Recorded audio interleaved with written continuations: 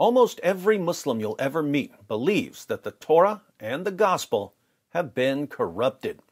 They believe that the Torah and the Gospel have been corrupted because they know two things. One, that the Quran affirms the inspiration of the Torah and the Gospel, and two, that the Quran contradicts the Torah and the Gospel. If the Quran affirms the inspiration of the Torah and the Gospel, and the Quran contradicts the Torah and the Gospel, there are only two possible conclusions.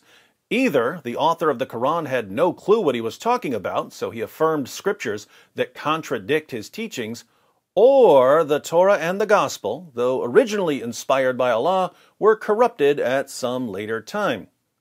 Muslims obviously don't want to believe that the author of the Quran had no clue what he was talking about, so they conclude that the Torah and the Gospel were corrupted.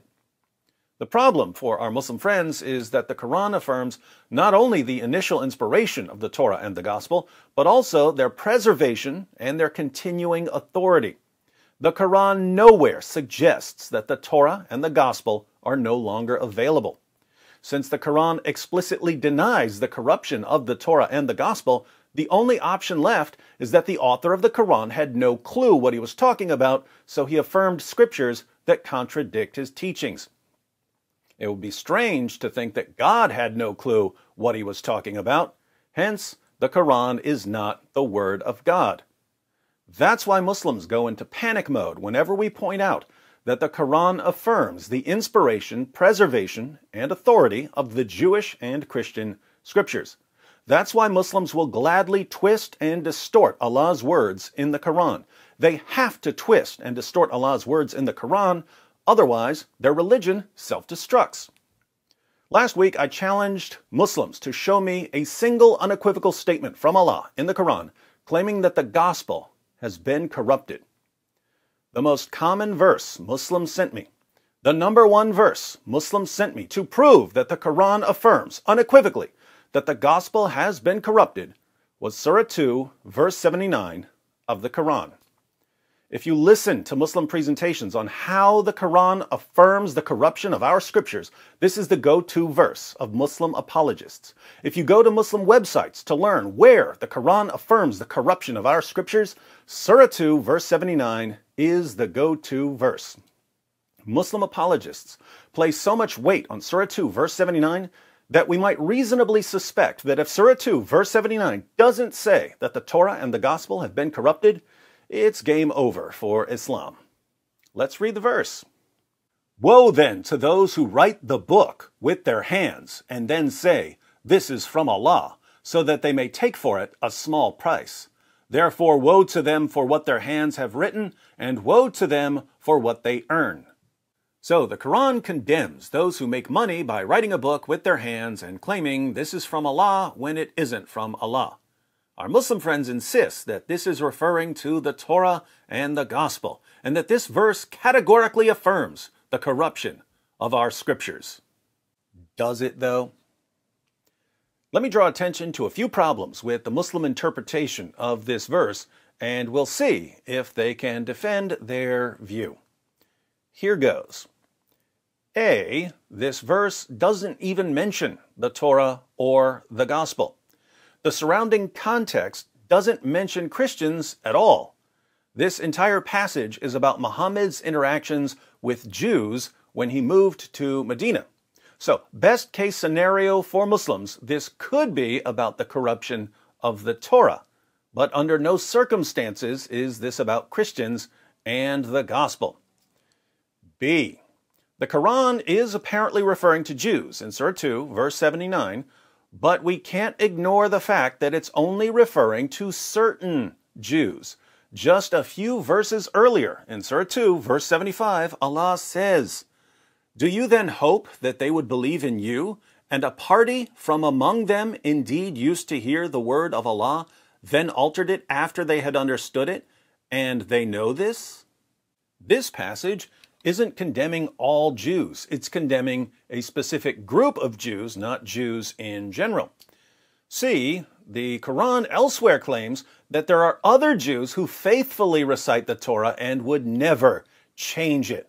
For instance, Allah declares in Surah 3, verse 199, "And there are certainly among the people of the book those who believe in Allah and in that which has been revealed to you and in that which has been revealed to them, humbling themselves before Allah. They do not sell the verses of Allah for a little price. For them is a reward with their Lord." If some Jews write something and claim that it's from Allah in order to mislead people for money, but there are other Jews who know the Torah and would never sell it for anything, there are, obviously, according to the Quran, Jews who are faithfully preserving the Torah. D, according to Muslim commentators, Surah 2, verse 79 either refers to certain Jews in Arabia who tried to conceal prophecies about Muhammad in the Torah by writing a false description of him and claiming that it's from the Torah in order to keep people from believing in Muhammad, or it refers to certain Jews who wrote down some of their misguided interpretations and claimed that what they wrote was from God, like the Torah. What would this have to do with the Torah itself being corrupted? Nothing, as far as I can tell.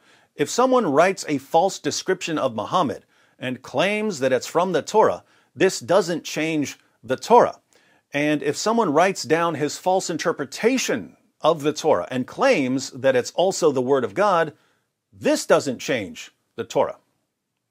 E, since Muslims will reject my last point and insist that someone writing something and claiming that it's from the Torah would somehow corrupt the Torah, watch how fast I can make them contradict themselves. This is from the Quran. I just wrote this. According to the Quran, this is a false description of Muhammad, but I'm claiming that it's from the Quran, even though it's not. Have I corrupted the Quran?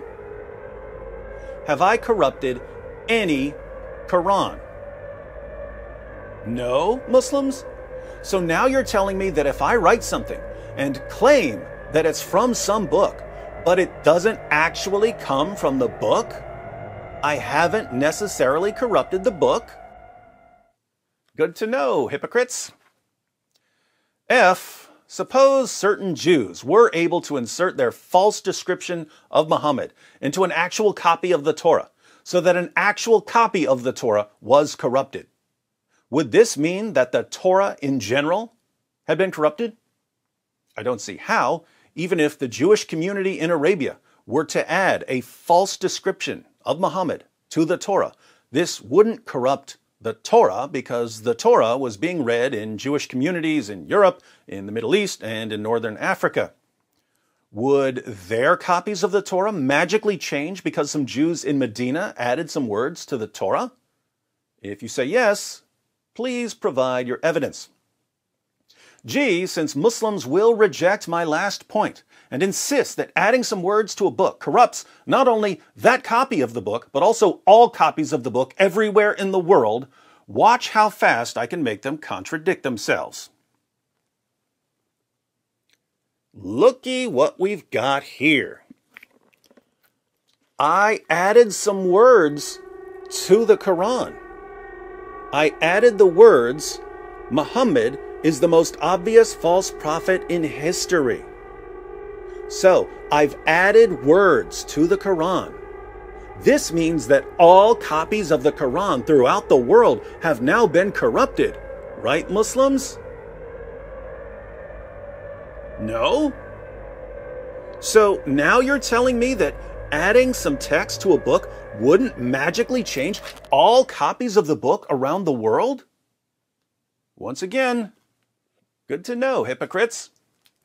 H, even if the Jews of Medina writing a false description of Muhammad could somehow magically convince every Jewish community on the planet to change their copies of the Torah, although the Quran says that there are Jews who would never do this, Christians also had the Torah as part of the Old Testament. How would Jews altering the Torah affect Christian copies of the Torah? Let me guess. Global conspiracy against Muhammad, right? I, even if the Jews of Medina could somehow magically convince not only every Jewish community on the planet, but also every Christian community on the planet to change their copies of the Torah, We still have copies of the Torah from before the time of Muhammad. The Dead Sea Scrolls, for instance, obviously weren't influenced by Muhammad's Jewish enemies in Arabia. Unless, of course, the next Muslim theory is that the Jews of Medina were time travelers. Jews. J, just a few verses after Surah 2, verse 79 of the Quran, which, according to Muslims, is categorical proof that the Torah has been corrupted, we have Surah 2, verse 85, where Allah condemns Jews who reject parts of the Torah and refuse to follow all of it. Allah asks, "Do you then believe in a part of the book and disbelieve in the other?" Allah condemns them for believing only part of the Torah. But that's exactly what Muslim apologists say that Jews are supposed to do. Jews are supposed to believe in the parts that agree with Islam, but reject the parts that don't agree with Islam. Needless to say, if Surah 2, verse 79 means that the Torah has been corrupted, it's very strange for Allah to demand obedience to all of the Torah just a few verses later. K, still later, in the same passage, in Surah 2, verse 91, the Quran says that it's verifying the scriptures that the Jews have in their possession. And when it is said to them, "Believe in what Allah has sent down," they say, "We believe in what was sent down to us." And they disbelieve in that which came after it, while it is the truth, confirming what is with them. The Quran confirms what the Jews already have. What an odd thing to say just 12 verses after Allah supposedly tells them that their scripture has been corrupted and can't be trusted. L, Surah 2 not only confirms the scriptures of the Jews after verse 79, but also confirms the scriptures of the Jews before verse 79. Allah declares in Surah 2, verses 40 to 41, "O children of Israel, remember my blessing which I bestowed upon you, and fulfill my covenant, and I shall fulfill your covenant, and be in awe of me, and believe in that which I have sent down, confirming that which you have with you, and be not the first to disbelieve in it, and sell not my signs for a paltry price, and reverence me." Allah says that the Quran confirms the revelation that the Jews already had, confirming that which you have with you. And he commands the Jews not to disbelieve in the revelations they already had. So our Muslim friends tell us that Surah 2, verse 79 of the Quran is an unequivocal statement of Allah, declaring that the Torah has been corrupted. And yet Allah proclaims in the very same chapter, both before verse 79 and after verse 79, that he's affirming the scriptures that the Jews have. This means that 279 is sandwiched between verses that affirm the inspiration and preservation and authority of the Torah. Either Allah changes his mind a lot, or Muslims are radically misinterpreting verse 79 of Surah 2. M. The Quran says that Allah revealed the Torah as a guidance for mankind. Surah 3, verses 3 to 4. He, Allah, has revealed to you the book with truth, verifying that which is before it. And he revealed the Torah and the gospel aforetime, a guidance for mankind. And he revealed the criterion, supposedly the Quran. So, if Allah gave the Torah as a guidance for mankind, and corruptors simply corrupted it so that it didn't guide mankind, Allah was thwarted by corruptors. Poor Allah, overpowered yet again. N, the Arabic phrase translated as before it, here in Surah 3, verses 3 to 4, is baina yadayhi, which literally means between his hands, or between its hands. When used as an idiom, baina yadayhi means in his presence, or in its presence. So the Quran isn't verifying books that came before it, but were subsequently corrupted. The Quran is verifying books that were still available as it was being revealed. And since the Quran specifically refers to the Torah and the Gospel here, the Torah and the Gospel still existed and were verified as the word of Allah during the time of Muhammad. It's as if Allah is saying, how can I make it any clearer to you that I'm talking about texts that are still around, not about texts that were lost or corrupted centuries ago? Oh, Allah says that 7th century Jews and Christians were still reading the Torah and the Gospel during the time of Muhammad. In Surah 7, verse 157, we read, "Those who follow the messenger, the unlettered prophet, whom they find written down with them in the Torah and the Gospel, it is they who will prosper." How could Jews and Christians find Muhammad written down with them in the Torah and the Gospel if they didn't have the Torah and the Gospel? Is the Quran only saying that there are parts about Muhammad that are reliable even though other parts have been corrupted? How would we know that the parts about Muhammad weren't among the corrupted parts? What's the point of appealing to a book to validate your prophet if you're simultaneously claiming that the book you're appealing to has been corrupted?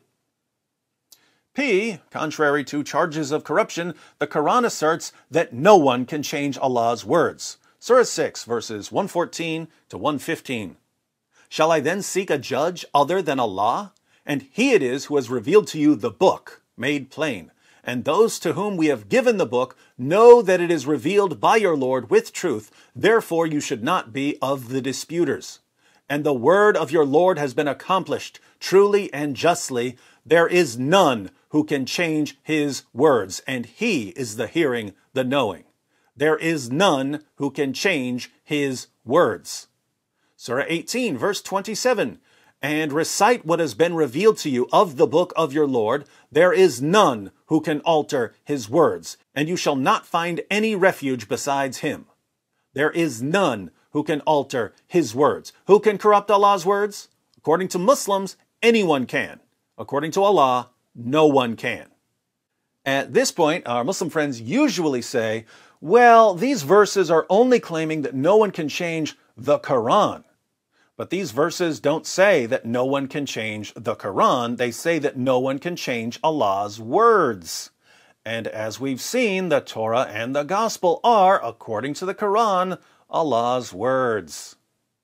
Q, just as Allah admits that Jews and Christians still have the Torah and the Gospel, Muhammad admits that Jews and Christians still have the Torah and the Gospel. In Jami' at-Tirmidhi, 2653, Muhammad's companion Abu ad-Darda reports, "We were with the Prophet when he raised his sight to the sky. Then he said, 'This is the time when knowledge is to be taken from the people, until what remains of it shall not amount to anything.' So Ziyad bin Labid al-Ansari said, 'How will it be taken from us while we recite the Quran? By Allah, we recite it, and our women and children recite it.' He said, 'May you be bereaved of your mother, O Ziyad. I used to consider you among the fuqaha, Islamic jurists, of the people of Al-Madinah. The Torah and the Gospel are with the Jews and the Christians, but what do they avail of them?'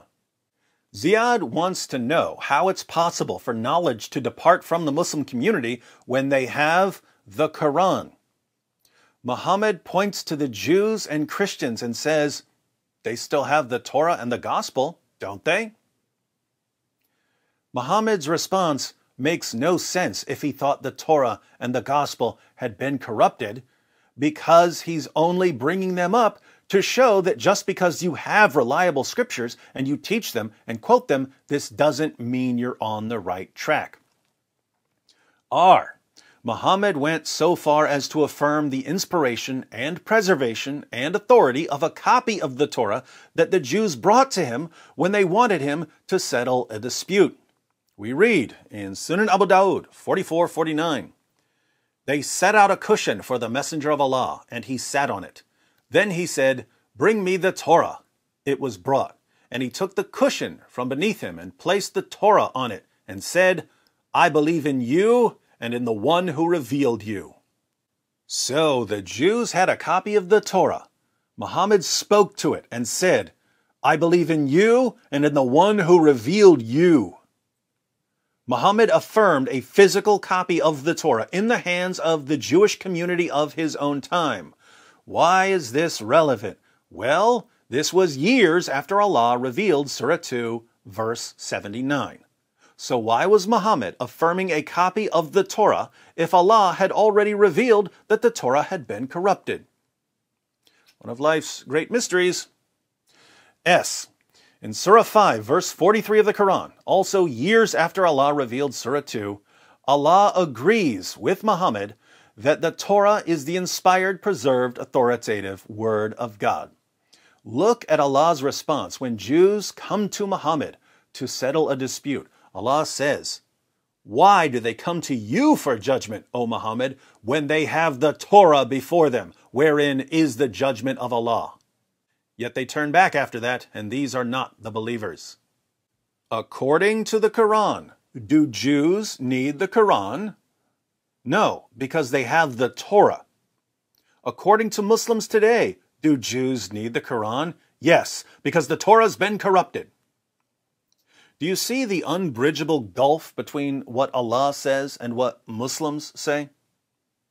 T, in the very next verse, after Allah says that the Jews don't need Muhammad because they have the Torah, Allah says that Jews who refuse to judge by the Torah are unbelievers.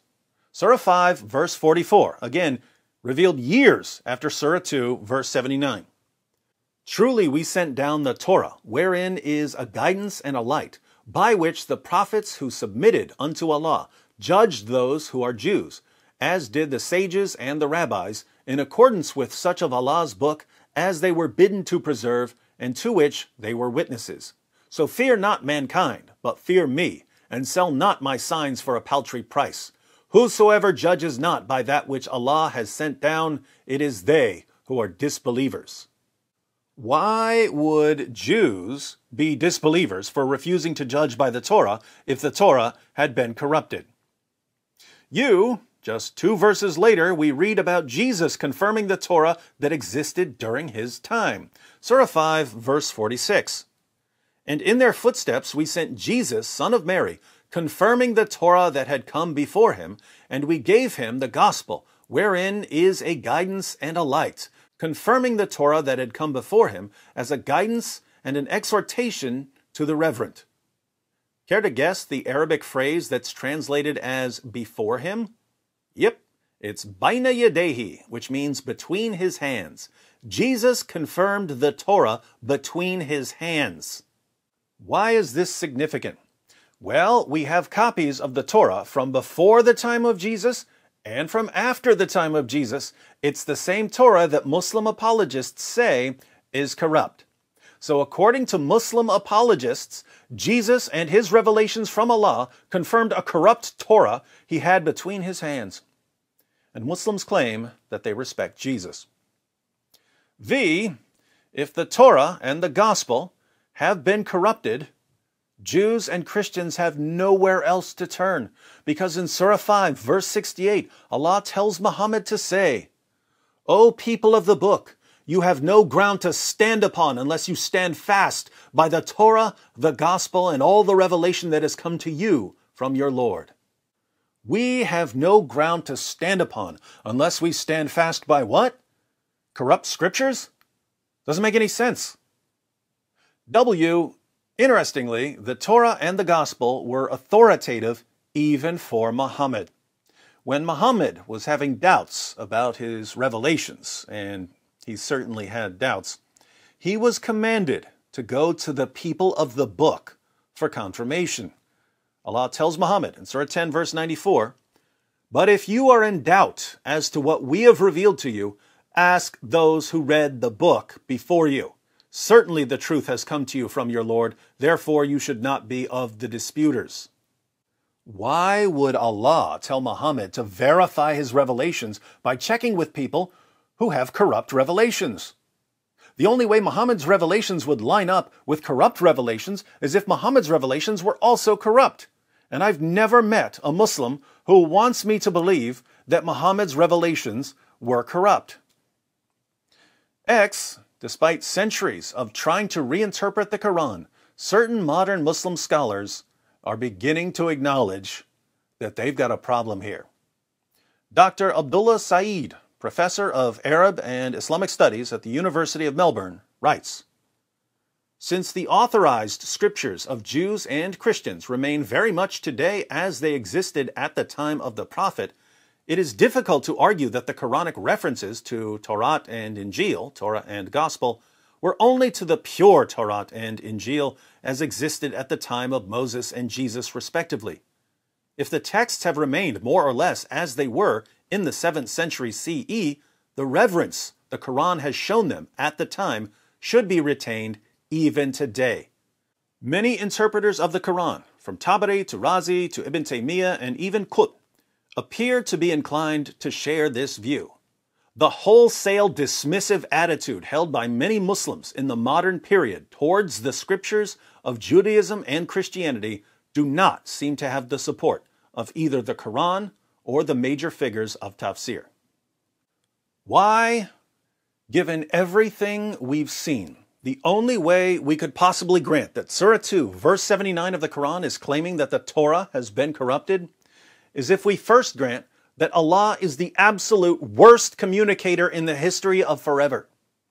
If Allah was claiming in Surah 2, verse 79 of the Quran, that the Torah was corrupt, and he denies that it's corrupt right before the verse and right after it, and he condemns Jews who only believe in parts of the Torah, and he consistently affirms the inspiration and preservation and authority of the Torah, so much so that he could plainly state that Jews didn't need Muhammad because they already had the Torah.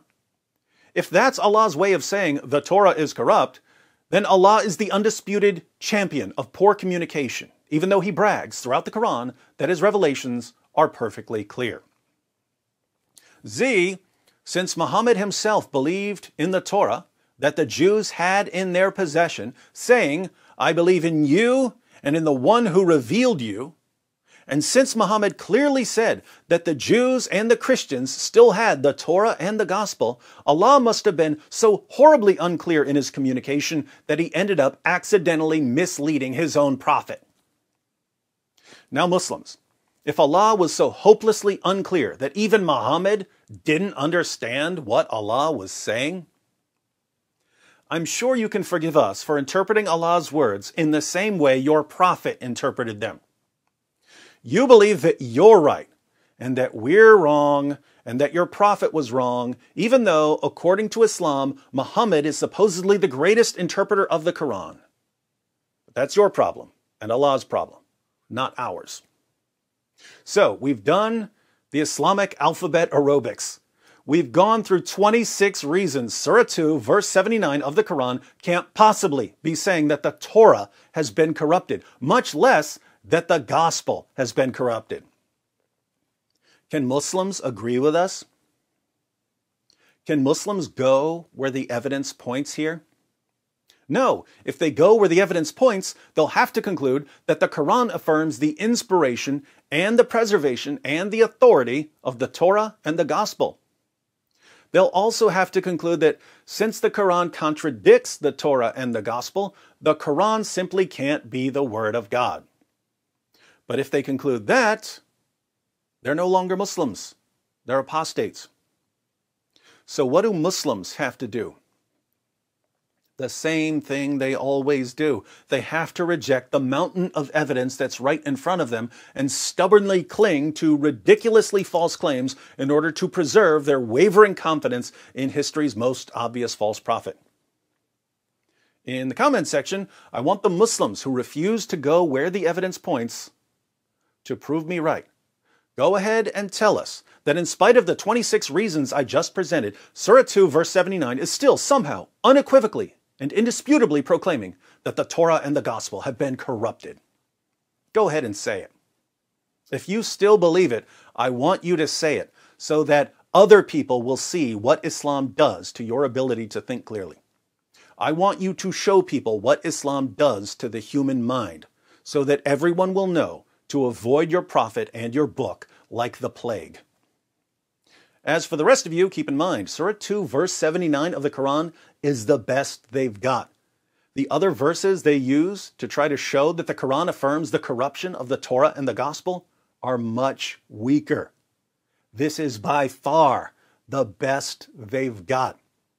I had no problem pointing out 26 problems with their claim, and I can think of several more. I just ran out of letters. Learn some of the problems with the Muslim claims about Surah 2, verse 79, and you can wreak havoc on Islam using an argument we call the Islamic dilemma. More tomorrow.